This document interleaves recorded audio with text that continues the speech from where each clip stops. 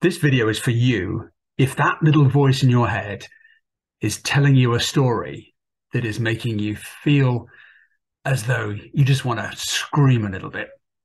Happened to me last Friday. I had a really big week and lots of opportunities I thought were going to drop just evaporated.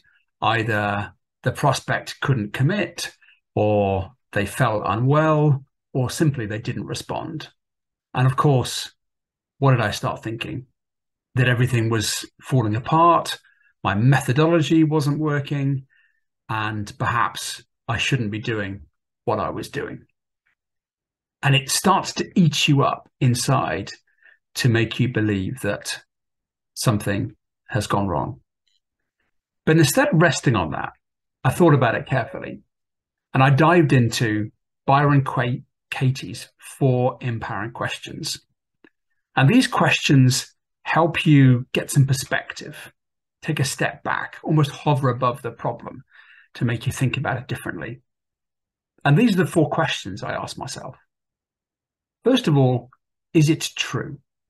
Is what I'm thinking about me not being good enough, or my clients, potential clients, not wanting to commit? Is it really true that this could be happening? I wasn't quite certain. And then the second question that she asks you to ask is, can you absolutely confirm it is? Unequivocally, without doubt, can you confirm that the thought you're having is true or false? And then I started thinking more carefully. Well, how do I know that just because somebody's unwell, it doesn't mean that they don't want to commit? How do I know that the prospect that said actually no wasn't just being told by somebody else that this is the decision? Or the person that just didn't turn up, something could have really important happened, which meant that they didn't. So when you confirm those 2 questions, the third question is, if it is true, how would you react? Well, if it was true that all these things were evaporating, my reaction might be, how could I be better? Where did I go wrong? What could I have done differently?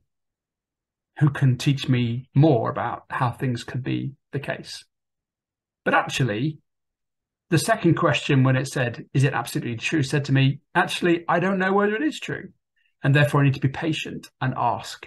And sure enough, over the following 3 days, many things transpired to show me that a lot of my personal doubts were unfounded. And actually, one person just wasn't well. A second person missed the meeting link. And the third person literally couldn't proceed because the price was outside of their procurement level.